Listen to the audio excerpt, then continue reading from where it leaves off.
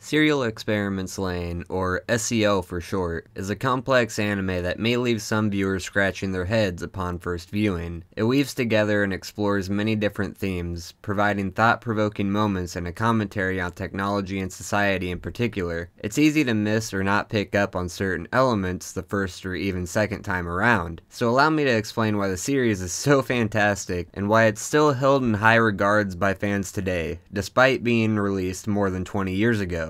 So, here's why you should re-watch Serial Experiments Lain. Before we begin, if you've never even watched SEL before, I highly recommend you go and watch it before viewing the rest of this video. I'll provide a brief overview of the series first, but then I will be delving into spoiler territory by discussing themes and interpretations of events. The anime is an incredible experience even if you're aware of the story beforehand, and of course I'm recommending rewatching it here, but if you want to go into it totally blind, then this is your fair warning. Maybe come back to this analysis after your first viewing, and then you can rewatch Lain with a new perspective. The series is only 13 episodes long and is 5¼ hours of watch time in total. With that said, let's get into it.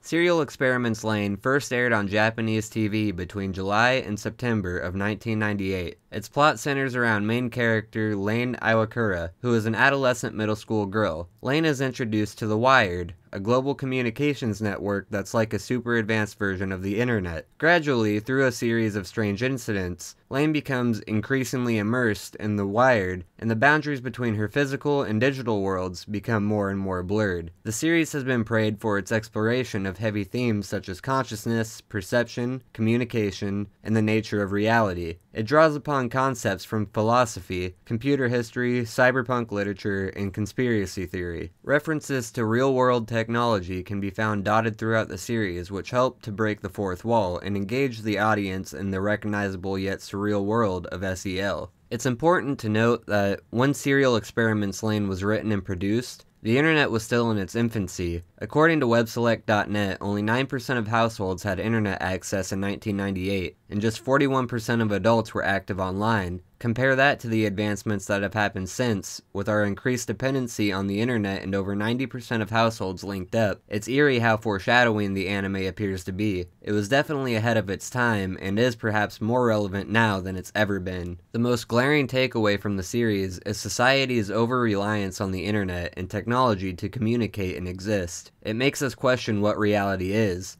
Is a digital existence more or less valid than a physical one? Nowadays, we readily accept the encroachment of newer and more powerful technologies into our lives, but rarely stop to think about the consequences anymore. Back then, the internet had only existed for 7 years, meaning it was very new and people were more wary and skeptical of it, likely because they didn't fully understand it. The production team of Serial Experiments Lain were heavily influenced by Apple computers in particular, which they were using at the time. For instance, the name of the company that creates the Navi computers in the SEL plot, Tachibana Industries, is a nod to the computer giant named after a fruit. Tachibana in Japanese translates to Mandarin orange instead. In addition, the Navis use an operating system named Copland, which was the code name for Apple's Mac OS 8, and has a graphical user interface or a GUI similar to that of a Mac OS. At the end of most episodes, the phrase "to be continued" appears on screen with the word B colored in blue and red. This is a reference to the BOS operating system, developed by computer company B, incorporated in 1991. Their logo was made from the same colors. The OS was built as a multimedia platform that could be used by a sizable population of desktop users, and was viewed at one time as a competitor to classic Mac OS and Microsoft Windows. Comparisons to real-world tech don't stop there either. The series slogan, "Close this world, open the next," is a reference to the Next company, founded by Steve Jobs in the late 80s, and purchased by Apple Computers in December 1996. The electronic voice heard saying the episode titles is the Whisper voice from the macOS text-to-speech program. The child's Navi that Lain uses was modeled after the 20th anniversary Macintosh, while the handy Navi used by both Lain and Arisu was based off of the Apple Newton,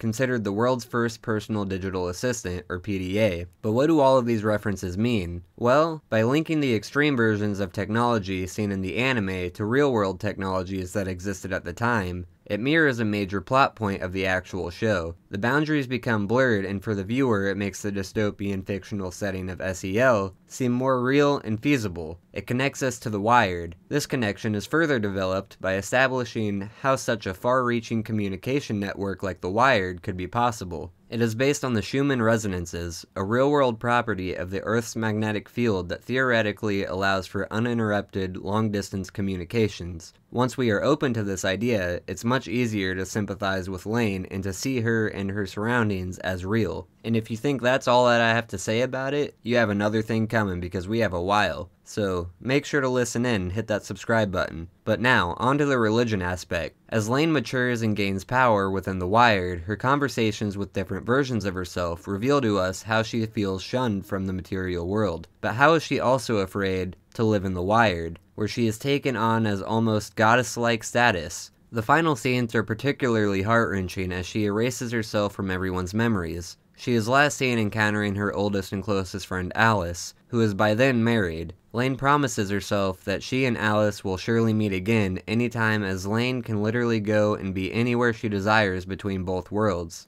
One of the questions raised in SEL is whether there is or isn't a god within the wired. The theme of religion plays its part from the beginning. When Lain first learns about the network from a former fellow student, Chisa, Lain receives a message from Chisa explaining that she is not dead, but has merely abandoned her physical body and flesh, that she is in fact alive deep within the wired, where she has been found the almighty and divine God. The main antagonist of the show, Masumi Iri, tries to assume absolute control over the wired by secretly coding in this ability and uploading his consciousness to the system. He abandons his flesh in an effort to evolve and live eternally as a virtual entity. When he attempts to corrupt Lain in the same way, he encounters resistance, so tries to entice her with unconditional love, romance, and when all else fails, he turns to threats and force. He claims to have created Lain, and upon meeting her, claims to be her true god. Likewise, the Knights of the Eastern Calculus can be viewed as Masamuni's disciples, that allow him to exist and be that god within the wired, while Tachibana General Laboratories try to wrestle back control of Protocol 7, is this show's creator warning us that the wired, or the internet, is akin to a new religion that can be manipulated and corrupted, because it certainly feels that way. Serial Experiments Lain, or SEL, is so captivating because much of it is left open to different interpretations. Like the internet itself, it's oversaturated with information. There are ramblings about philosophy, technological terms, conspiracy theories, pseudoscience, and some very weird imagery that is difficult to explain or define. SEL does an incredible job at entertaining its audience while also confusing you and forcing you to think. Its own production team has admitted in interviews that the series was deliberately edgy and mysterious, particularly to American audiences. Producer Yasuyuki Ueda was forced to defend a controversial statement he made in an interview with Animerica, in which he said Lain was a sort of cultural war against American culture, and the American sense of values that we, being Japan, adopted after World War II. He later clarified that he created Lain with the same way the Japanese would. Ueda believed that this would result in a war of ideas over the meaning of the anime, and result in a new communication between the two cultures. The producer was supposedly disappointed to learn that American audiences ultimately came to hold the same opinions about the anime as the Japanese. However, the show is packed so densely with information that discussions and debates over themes and meanings with it are still popular today.